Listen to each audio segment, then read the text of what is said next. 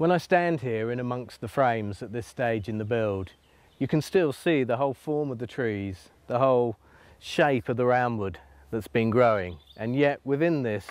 we've actually got some very strong jointing techniques. What I like about roundwood framing is, one,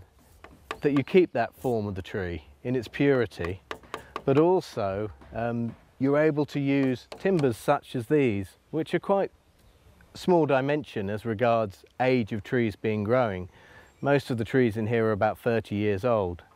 and when I look to the future, we're going to have to look at how we're going to be able to build buildings using trees that maybe we don't have the equipment to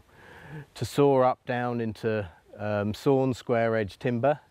We're going to have to start thinking about tree species that are fast growing, that may be more adaptable to global warming,